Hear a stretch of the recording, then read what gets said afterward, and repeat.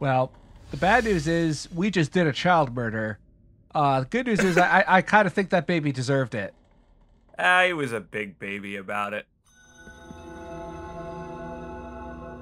Listen to the silence in here. Isn't it nice and peaceful without all that wailing and screaming and bleeding? So this is one of the elevators I was talking about where... Whoop! There was a child of midnight, or child of moonlight, excuse me, that we couldn't get, and there was another weird thing that looked like a tuft of pubic hair. That's also a thing we'll have to do later in New Game Plus. Knowing this game, it's the holy pubic hair of the sainted one.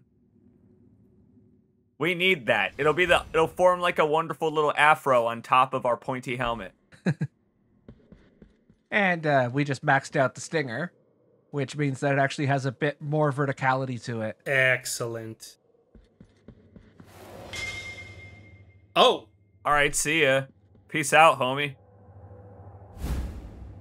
My stinger is now as tall as your chair. Be afraid. That's the least violent death we've witnessed so far. You're not even wrong there. We didn't have to... You're right, we didn't have to execute that guy by pulling his guts out through his throat. Yet. Ardo desde dentro hacia afuera, y mi humo es una niebla que lo ciega todo. Only you can prevent forest fires. And please, blow out that candle. That's also a fire hazard. I think that might have just been a direct hint from the fella narrating all this about how you need to be upgrading your wax if you want to stand a chance in these late game areas. Because look at this nonsense. Wouldn't it be great if it turned out that the secret evil pope behind everything was actually Smokey the Bear? Yeah. No, yeah, or like a Scruff McGruff the crime hound dog. I'm down for this. Like it's a not in like even a better. religious sense. Shadow from Dead to Rights. Yes. Oh All shit! right. Did I steal your joke again? I'm sorry. I works don't mean too. to do that. I'm just invested in the idea that there's a secret evil pope. Who says he's evil? He's just misunderstood. Alright, well, just because someone sounds evil doesn't mean that you can judge a book by their dulcet tones. We gotta meet the guy first, before, you know, we find out if he intends to stab a sword into us or something. So you're saying not to judge a man by the way that he was voice directed? Yeah, I mean, look at Keanu Reeves. He did great in Cyberpunk and bad in everything else he's ever been in. Alright, he was okay in Johnny Mnemonic. Oh, that's a deep cut. Misericordioso seáis, penitente. Con vuestra aportación la obra de esta cofradía continúa. And while you're out there, if you found my Blu-ray of John Wick 3, I'd really appreciate it. Podemos evitar este destino que se nos impone desde la alta voluntad. Italian-Spanish dub. Juan Wick. Well, we're going to check out the Cathedral rooftops for a bit. There's, there's not a lot that we can do at the moment. And another good chunk of stuff that, we're only going to do in New Game Plus. It's good to poke our heads in, though. Or poke their heads with our sword, as it were. Because it teaches us what it will be like when we come back. Yeah, that is still, the Winged Face, I think it's called.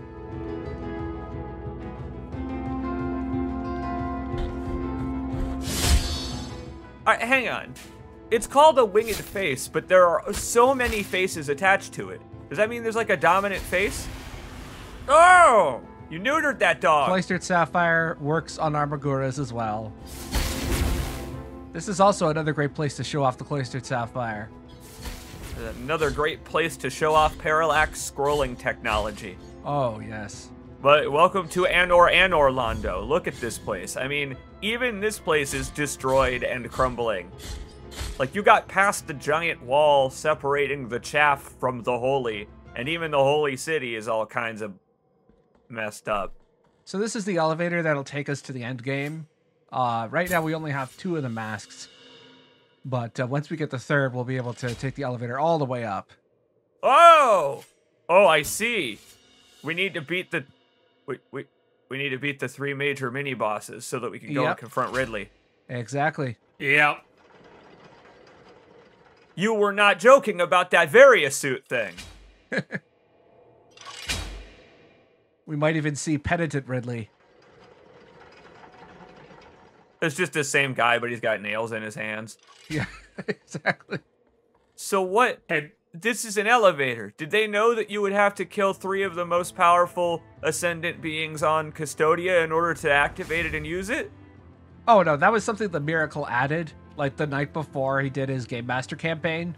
All right, That's actually an interesting way that I can think of, you know, an interpretation of the Miracle, assuming it is a being of some sort, is that it's like a really annoyed Dungeons & Dragons Game Master who has a plan spread out, but he's just really pissed off that all of the players that came by are improvising.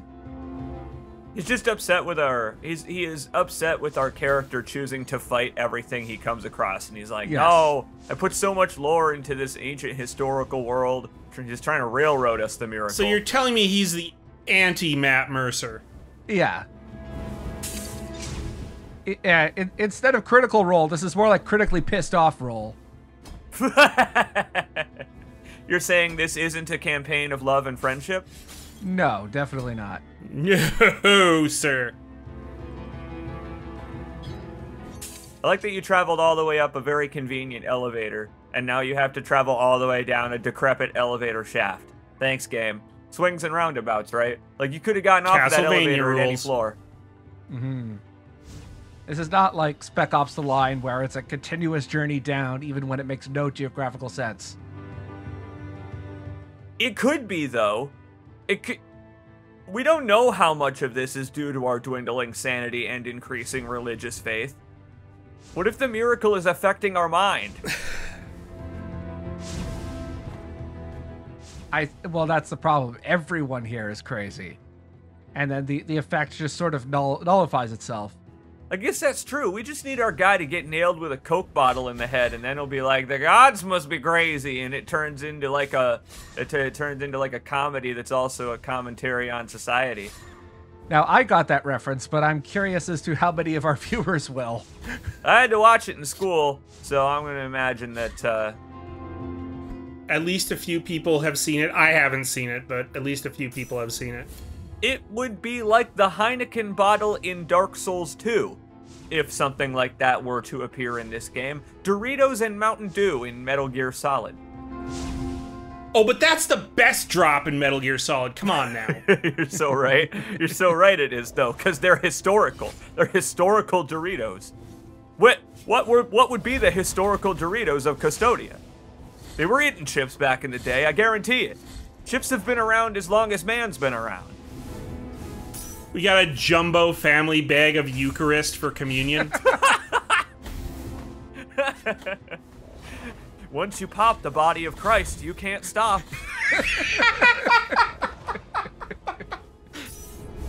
That's really good. That's really good. Oh, Jesus, these Pringles are good. Thank you, my child.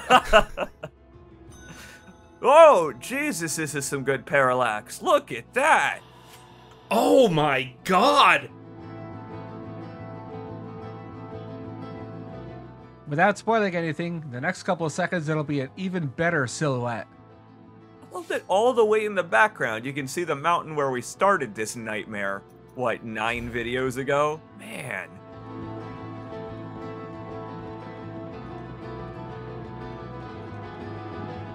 Hey, remember the Warden of the Settled Sorrow? Now there's 2 of them. Oh! The Twin Dragon Riders! Exactly, yes. And I am so glad that I was able to get this particular composition, which you'll see in a couple seconds here. Although these guys are a bit weird, are a bit weaker because you know, there aren't any bodies that they can fling around. I'm so glad I got them in this exact position. They're interpretive dancing. God, that's beautiful.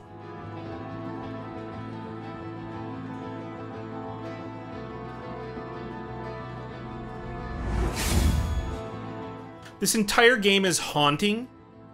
And every once in a while, it just pulls out something like that beautiful vista, and you just have to stop for a second and take it in. It's gorgeous.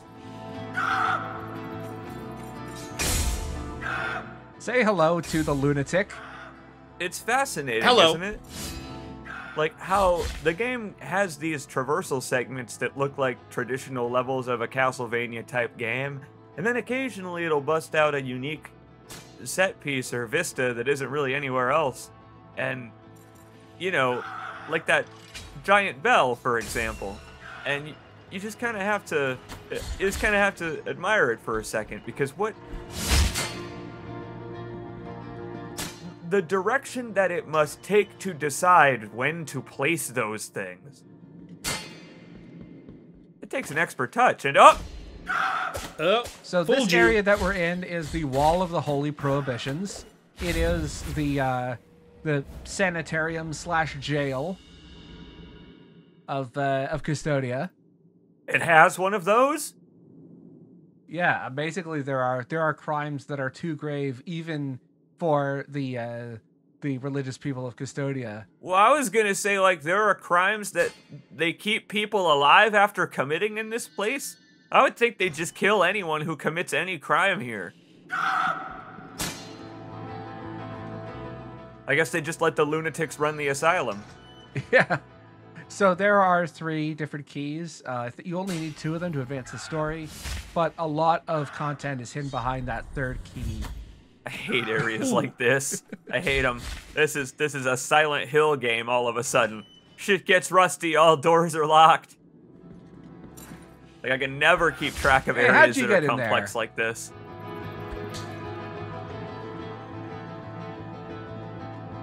So we've been seeing lots of specific level design themes throughout this area, like, sleepy canvases and library litigated words. We're all about, our lateral thinking puzzle solving, whereas Mother Mothers was about, difficult platforming and dealing with tougher enemies. This one is all about keys and doors. This one's gonna make us feel like we're going mad by the end of it. We're actually not going to spend that much time in here. Because, again, a lot of the meatier stuff in this area is hidden behind the 3rd key, which I can't remember the name of. But there's bronze, silver, and gold. And the gold key is where, a number of the big rewards are. I'm going to save that for New Game Plus. We gotta go back a couple of videos and talk to that fellow who was wearing a beard of keys. He ought to have at least one that could open this up for us. What kind of clown car are they keeping these lunatics in? They keep popping up. Well, you are opening up all of the cells, basically. You're just letting them run through the halls screaming, and good for you. Like, I'm glad. Because it looks like they've been locked up here for a while. Their posture is pretty familiar. Mm-hmm.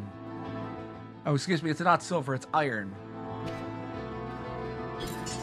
I mean, it would have to be something that's not, like, ornamental or opulent in any way, because it's Custodia, so like it's got to be something that like looks shiny on the outside. It's a veneer of shine, but on the inside it's just garbage poop. Yeah, exactly. You open up the present and inside is a flaming turd. That's Custodia. All of the actual opulence reserved for the church. Yeah. So this guy is a Lionheart. He's basically a reskin of the Garda Infante, but there is no girl riding him, which may be a good or a bad thing depending. That guy is not a lion heart. That guy is a lion hat. Well, that's what his friends call him.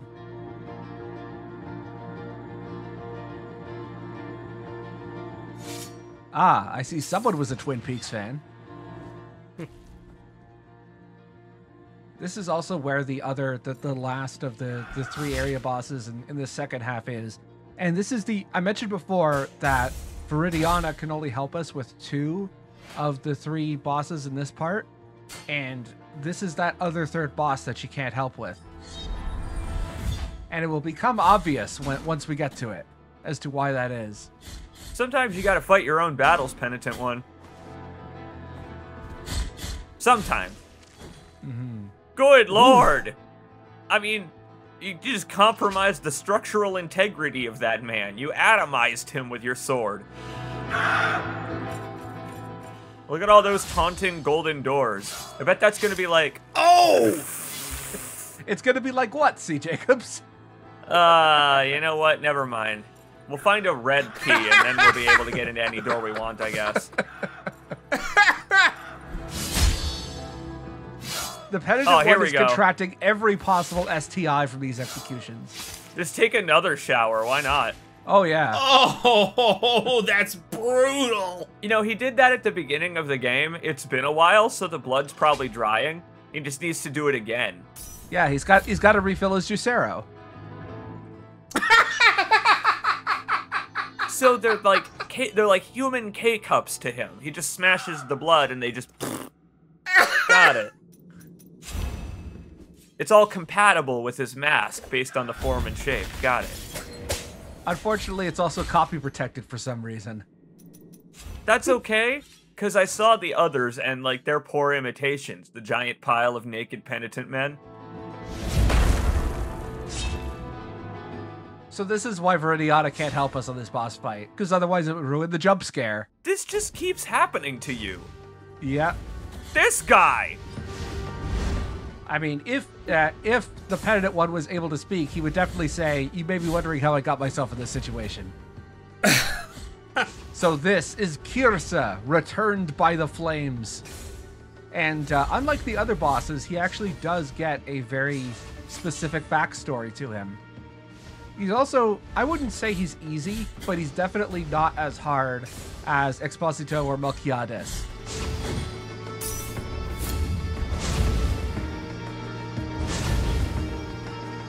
I was gonna say, we've heard of this guy before. And didn't know he had so many health bars. Yeah. I would say his patterns are easier to learn, and once you understand him, he's definitely a much easier boss than the other two in the second half of the game. This is like a Mega Man boss fight. I mean, the camera's not even moving around. Can you? Yeah, pretty much. Can you wall jump? When can you Shoryuken? I guess that's your stinger, isn't it? Stinger him with your Shoryuken. Yeah, that's a New Game Plus 6. You gotta collect all the armor from, like, Dr. Light, who in this case is literally God.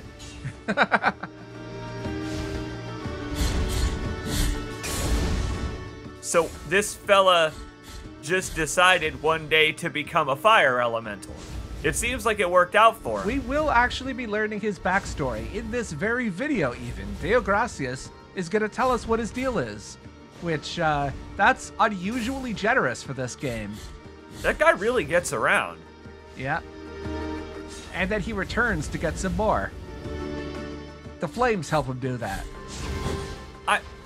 Now again, the whole sticking to the ceiling thing like a bug, I wish that we could do that. You see, it's not the flames that are letting him do that, it's his fingernails. He's probably been in jail for a while. Also, the game never really tells you that you can parry Kirsa's charges. I think it was trying to teach you about that with the lunatics, but then again, with the lunatics, it never teaches you that you can parry him either. See, I try to parry every attack in games where you can parry at least once. So, like, I would have at least given it an attempt, but, like, it's a boss fight, so how would you assume you could parry anything he does? Yeah, and also the game has, been slowly teaching you that only, like, melee attacks can be parried. Because you cannot, for example, when he throws his sword at you with the flaming circle there, you can't parry that.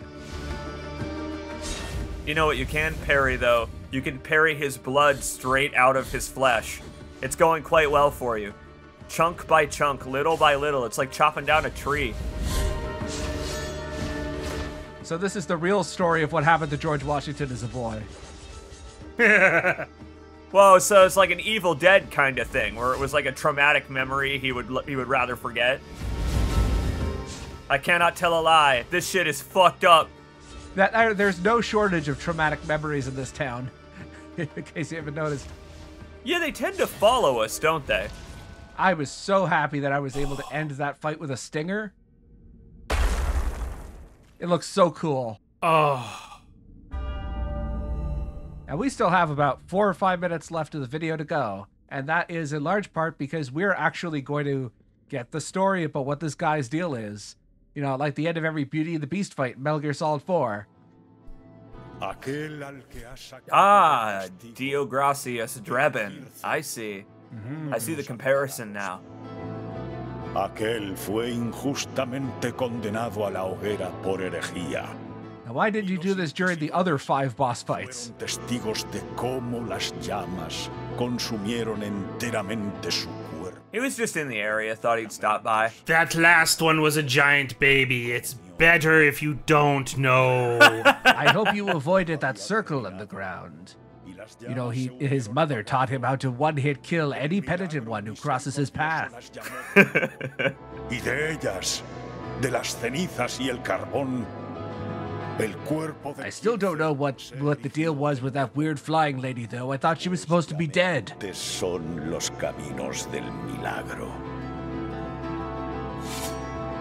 Sometimes the miracle is like way literal, dude. And it's like, oh, okay. I mean, I kind of assumed as much. Being reborn in holy fire and all of that, being literally reborn in literal holy fire. I don't know, man. I feel like the miracle doesn't quite have much subtlety to it, does it? But notice that that guy was still in prison after being reborn by the miracle with ultimate Mega Man fiery tornado powers. So what the fuck does that mean for Custodia? You know how some people, you put them in jail long enough, they just can't adapt to society? He just decided to stick around. You know what? Maybe this is a better place for him than, like, the Library of Forbidden Books. Yeah. Because the Library of Forbidden Books is not a place for a rehabilitated man like him to have a job. It's, like a tinderbox waiting to happen. But what if we turned him into a book? All right, hang on a minute. That is kind of what happened with the canvases. I had not assumed that the books, too, could be the remnants of people. Custodia is capable of some crazy shit with its magic. You can fire laser beams from your sword just because some lady willed it hard enough. Oh, I'm sure you want to see this again. Oh, my favorite. Again, at least he's not going to go thirsty. I think that might be worth a magic bar to do that. Yeah, well, we're just gonna finish up here. This last bit, that was the exit all along, but they were pretty sneaky about the lock to this place. I do like how it led us in a mostly linear path. It wasn't as bad as I was imagining. Not as labyrinthine like I said, a lot as of they the could have optional made it. stuff. Yeah, Yeah. a lot of the optional stuff is tied to that extra key we don't have, which again, New Game Plus. That's when we'll tackle that. Like that door over there, that's a gold key. Oh sure, but I like that the critical path was one that you couldn't really get lost on. Every door that let us in, let us back out into the light. It made sense, yeah. Yeah, same thing with the sleepy canvases as well. If you know what you're doing, it takes about 45 seconds to a minute to go straight to Exposito if you don't want to do anything else. Is that Dio Gracias' other name because he exposits toward you about all the bosses? Or is that I'll fancy... accept that as the joke, but Exposito is the wicker baby. Or is that like fancy meme dance where like you think the song is like all innocent, but it's actually really dirty? Exposito. Oh, see, I was gonna go with Louie Louie, which nobody knows the words to that. Wait, that was in Rabbits Go Home. Remember that song? And I did a whole spiel about how it was supposedly extremely naughty, but it was the case was thrown out because no one could understand the lyrics. Yes. Oh my god, I remember that. Yeah, the soundtrack in Rabbits Go Home was really weird. It's like someone's memories of like the 60s up until the 80s, and then it was put into a 2009 game. Very strange. Then it was translated into Spanish and then back, and my god. And then into Rabid. I just can't wait for the parts where the Rabbids start Gregorian chanting. Close. Close. You know, I was gonna make a joke that one of the secret bosses in New Game Plus was a rabbit, but I wasn't entirely sure whether I could do it convincingly.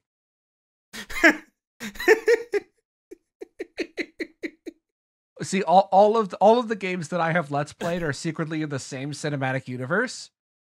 So eventually, like the crossover DLC, that's actually with Epic Mickey. And then we'll find the two brothers somewhere. The ninja from Ninja Blade, Cole from Gun, obviously will make an appearance. All right, I looked it up. It will still make more sense than Endgame. All right, I looked it up. The rabbit is only in the Wii port of Blasphemous. God damn it. Ah! You mean have to buy another copy? Unfortunate. Well, time to go to Amazon.